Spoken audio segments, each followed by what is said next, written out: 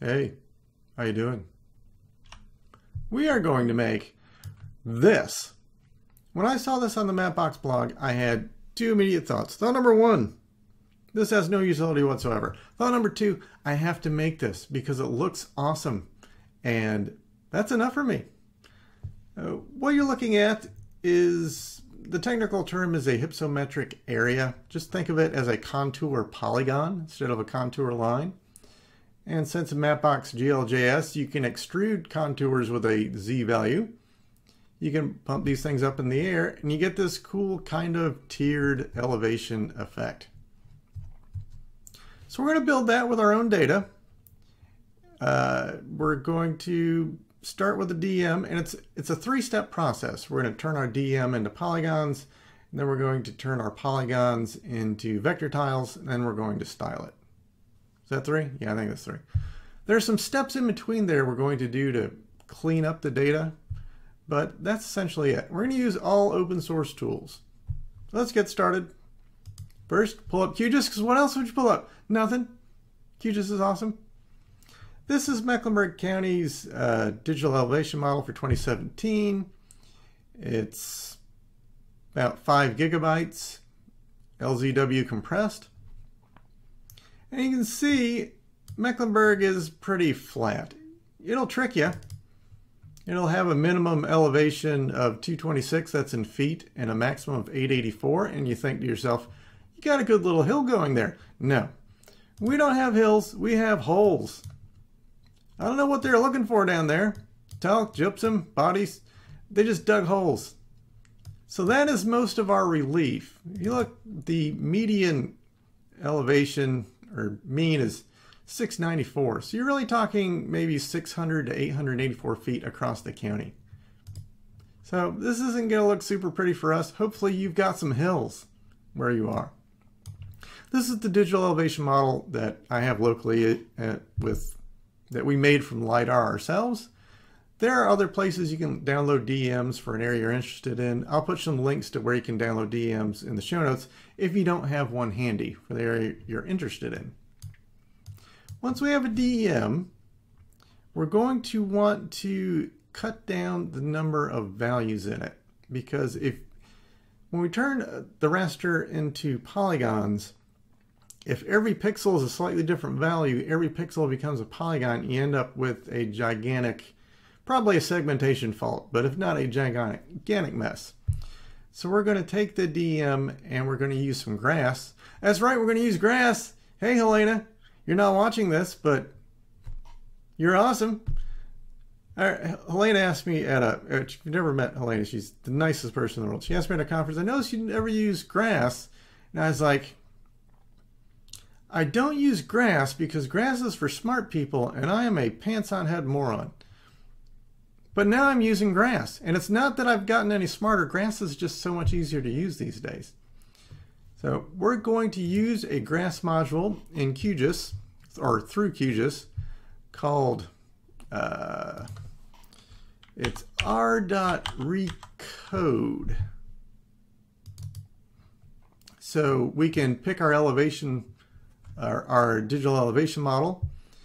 We are going to make, for a recode, you need recode rules, and it can be in a variety of different ways, but we're going to do like a low value to a higher value and what we want to recode that as. And it's going to read that from a file. To make that file, I just wrote a little bit of Python. Make this bigger for you. Where I've got the min elevation, max elevation, the interval I want, it's going to open a text file, and it's going to write whatever the minimum's at, and then the minimum plus 10, and then it's going to reassign that to what that minimum was converted to meters. That's the times 0.3048, because it's in feet right now, and Mapbox GLJS, everything's in meters. So it's converting that to meters because base 10 systems, they make more sense anyway. And then we're going to, this is just a little loop, and it makes a text file like this, where it's just begin value, end value, and what I want to assign that to in meters. So we're going to pick that text file where our rules are and save it to show the advanced parameters here. We're going to add a LZW compression to the output raster. That'll make it much smaller. And you're going to save it to a file, and you'll just pick a TIFF where you want to put it and hit run. I'm not going to be running these commands live. I've already run them before because some of them can take many hours. This one through the recode through GRASS for Mecklenburg County only took like 5-10 minutes maybe. On my Ryzen 6-core 12-thread 32 gigabyte of RAM beast, your mileage may vary. So you run that, you'll get a recoded DEM. And it can be hard to see the difference. You might not be able to see it on your screen. See if we can find an area where there's a lot of stuff going on in a hurry like that. That's the original. You notice it's a lot blurrier with different values. This is the recoded, and you have much more discrete lines you can see. And that is making it, it's one of the steps we're going to do to make our output of our polygons much nicer, much cleaner. Now, once we've recoded, we also want to clean up areas where there might just be a couple pixels with a particular value together. We're going to use a majority filter in Saga to do that. Now, you might have that available to you straight from QGIS. My Saga on my Linux machine here is, there's something QGIS doesn't like about it, so it doesn't show it there. So I just pulled up Saga as its own tool. So if you've installed QGIS, you probably have. And I just loaded that TIFF by double clicking on it from the file system. You notice it's here in my data now. So now I can go to a tool in Saga called Majority Filter. So I'm going to go down to Imagery, no, Grid, Filter, and Majority Minority Filter. I'm going to pick my grid system, my grid. I'm not going to set a filter grid. Type majority, threshold 0, type circle. I'm going to set the kernel radius. My pixels are 3-foot pixels, so I'm going to set it to 10. That seems to work for what I need. Then hit execute, and this is going to be the longest thing you're going to have to run. This for me ran like many, many hours. So once you got that set, you hit execute, and it's just going to do its thing. You get a little progress bar here in the bottom of this window. And when it's done, you will have a majority filtered raster. So when it sees a little tiny glob of stuff, what it'll do is it'll assign that the value of the biggest thing that it's touching. So it's kind of like a dissolve for rasters, sort of. So once that's made, you'll notice in your data, you'll have another entry here under that grid. And then from your tools, you can go to Import Export, Goodle, and Export GeoTIFF, and you can just pick your data set and the grid, and then where you want to put it as TIFF. And in their creation properties, we're going to go compress equals LZW again. That's a really good compression for this kind of thing. And the output will be this majority filter. And you can see the difference right away from, hopefully, maximize your YouTube window and squint. Like, this is the recoded values, which is already better than the base. The majority filter really cleans that up into what you can kind of see where the contour lines are going to go. So that is our majority filter, and that's the longest thing you're going to run. Start that running and go have coffee in an adjacent state. Come back, that'll be done. Now we're ready to convert the recoded and majority filtered raster to vector. And for that, we're going to use another GRASS module called vr.2.vect. Because naming things is hard. What can I tell you? So we'll pick our raster and get that one you made the majority filter from and export it out of Saga. Feature type area. I just gave it a field name of Eliv. Why not?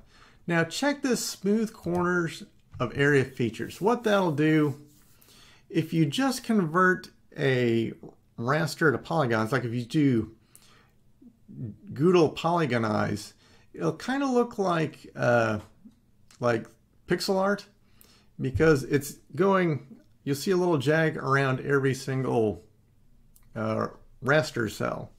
We're smoothing some of that out, so we'll get some nice looking vectors at the end, and we won't have to go through another smoothing step on the output features. So we've got that checked. We don't need any of the advanced features here. We're just going to save it out to a shapefile. I tried saving it to a geo package from Grass in QGIS, and it just made a shapefile anyway, so just save it out to a shapefile. And that gives me about a 1 gigabyte shapefile. It looks like so. Now, if you're super crazy about line smoothness, you could go through and run a smooth algorithm on these. I'm not super crazy about that, so I just took that as it was. So we've got a vector shapefile. You can right-click on that and go Save As, make it a GeoJSON file, and change it to WGS84, give it a file output. I set the coordinate precision down to 10, because that makes the GeoJSON as a text file, that makes the output a lot smaller. And hit go, and it'll make a GeoJSON file in WGS84 of our polygons. Following all this so far? If you're watching this on YouTube, I'll have a link in the show notes to my blog where I'm posting some code and notes about the steps I'm taking. So, we've got a GeoJSON file. The next thing we need to do is run Tippecanoe. This is the only time we need to go to the command line. Tippecanoe is Mapbox's GeoJSON to vector tile conversion tool.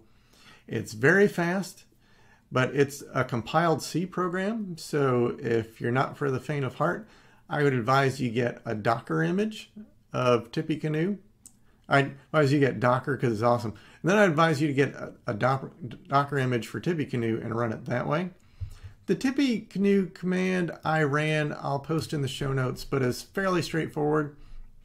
I just gave it an output MBTiles file and an input GeoJSON file. I kept the elevation field, and I did a -P for multi-processing, and that takes not a whole lot of time. It ends up with a 32 megabyte MBTiles file with our contours. So now we have a contours MBTiles file, and let's take a look at that. Did I change something here? I didn't mean to.